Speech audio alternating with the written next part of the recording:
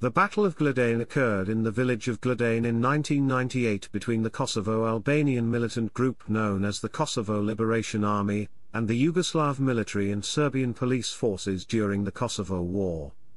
The clashes represented a series of military offensives launched by the Yugoslav army and Serbian police to address a growing KLA presence within Kosovo Albanian villages. Chapter 1 – Background. In Kosovo, the Kosovo Liberation Army forces gained strength and tended to control villages away from the main roads while Yugoslav military forces were positioned on the hills around Lake Radonjic. Throughout the summer of 1998, Yugoslav forces shelled Albanian villages surrounding Lake Radonjic on a daily basis.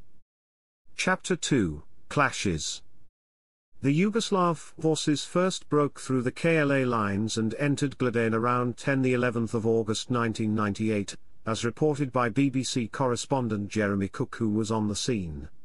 He reported that the Serbs knew they had the upper hand and had shelled and machine-gunned the village of Glodjane into submission. Cook reported seeing houses shelled and livestock slaughtered to prevent rebels from re-entering the village. The Serbian paramilitary police were involved in the operation. The next military offensive involving Glodjane occurred in the beginning of September.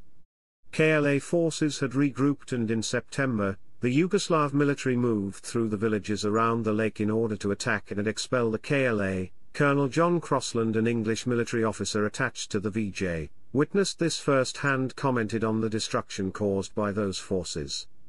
He noted that he personally witnessed looting and burning of houses by Yugoslav forces and that the village of Prelep was razed to 18 inches above the ground. He stated that VJ forces, Serbian police forces and paramilitary police forces including and JSO were involved in the offensive. During the operation, KLA member Idris Gashi murdered a civilian suspected of collaborating with Yugoslav police. Her body was dropped into the Radonjic Lake where, along with other bodies, was found in September 1998. Gashi was found guilty and was sentenced to 14 years in prison by the Kosovo Supreme Court in 2010.